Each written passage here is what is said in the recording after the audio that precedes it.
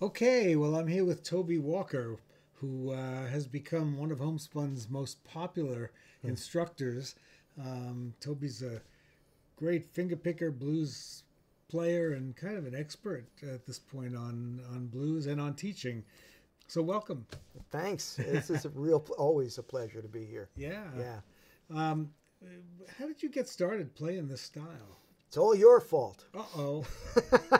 No, actually, I was basically coming at the very first from the electric end. So I was listening to the Rolling Stones. And of course, I saw where Muddy Waters and Howlin' Wolf, and I started getting into the electric side of the blues. And then I started diving into the acoustic side.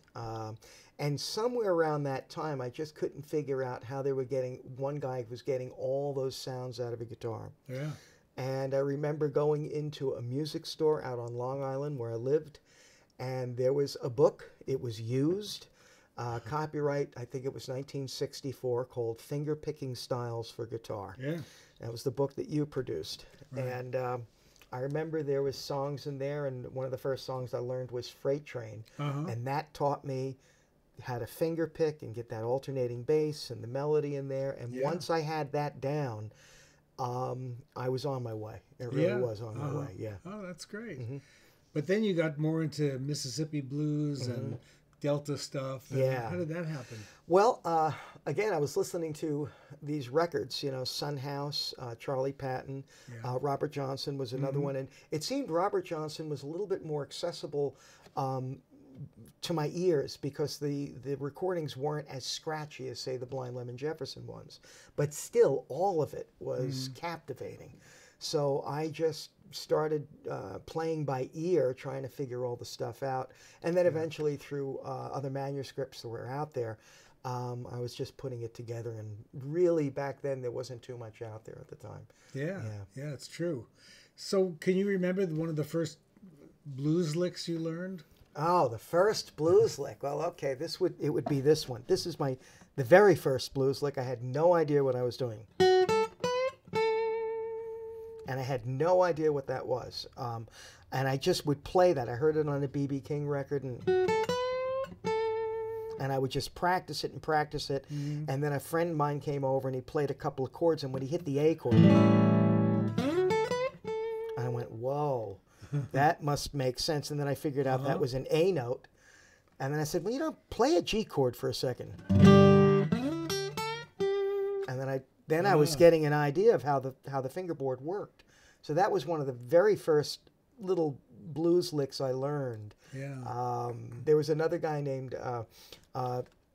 Zucklich was his last name, and he taught me this. And I went, what's that? And he showed me, and I've been doing it. And that little... And I still remember those licks because they, it's like that first time, you just always will remember what was going on. And that really stuck with me. Yeah. That first lick you played, it only had 3 notes. Yep. And it has to do also with the way you hit the notes. Yeah. You get that vibrato in there. And that really means a lot when you hear that note. Play that again and do that vibrato. That, yeah. Yeah, that. Right. I think there was a video, I remember, of B.B. King showing how he did that with he fanned his finger. Right. And just that little bend before it. And that, to me, was one of the first blues licks I ever learned. Yeah, nobody did that better than B.B. No. Really, yeah. Pretty amazing. And then and you actually went down to Mississippi, right? Many years later, when I had a car license and everything, I was able to drive down. And the first place I went was Clarksdale, Mississippi. And there was a guy there, Wade Walton was his name. And Wade was a harmonica player, but he also played guitar. And he would get the most out of just one chord. So if he's going...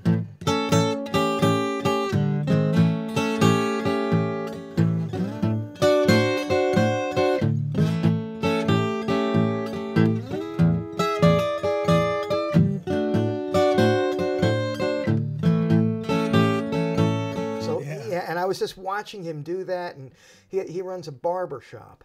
So he used to take a harmonica and he used to put it in his harmonica stand, and then he'd take his razor and he'd take out the barber strap and he would play like a little rhythmic thing and play harmonica like that. Wow. Yeah. So he was a very, very cool guy. South of that was Leland, Mississippi, where I met James Son Thomas, and I got to study some of his licks. You know.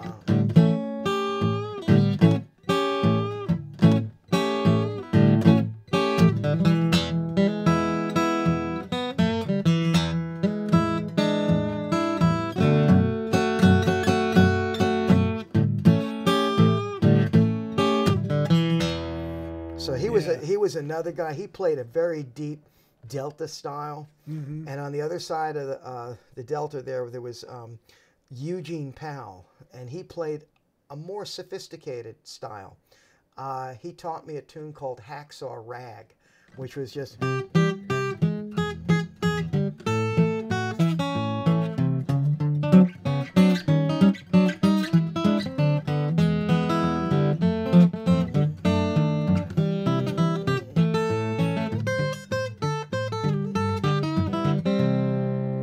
Yeah, and he had this one which was.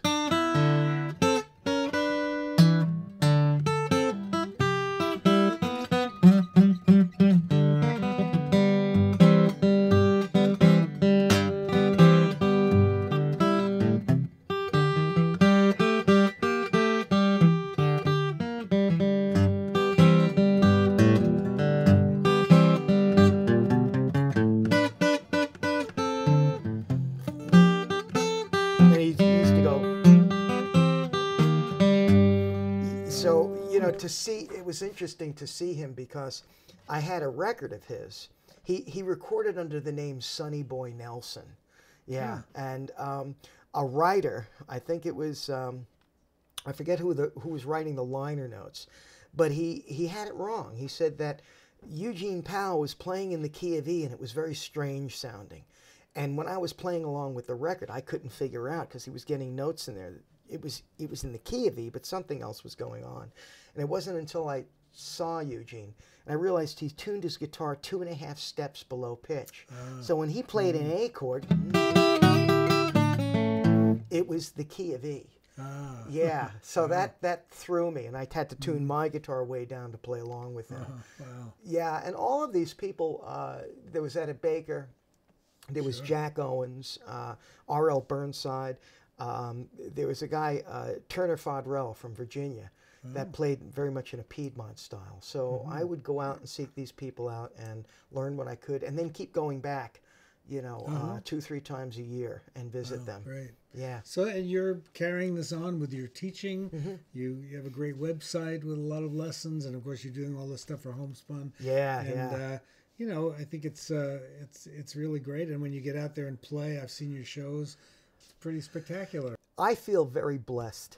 Very, very blessed. I mean, for one thing, it was your book that I learned from, the very first thing. And here I am now teaching for Homespun. Yeah. It's just a wonderful way. And it's always nice, and you know this too, that when we teach something to students and then we get that feedback from them, or sometimes they'll write us a letter, or we'll see them at a show somewhere and they'll come up and thank us. And it's the best feeling in the world. It really is. It really is. Great. Yeah. That's a great note to leave you on. Okay, great. Thank you, Toby. Good note to steal. That's right. Thanks, Happy. Yeah, it was great. Thanks, everybody.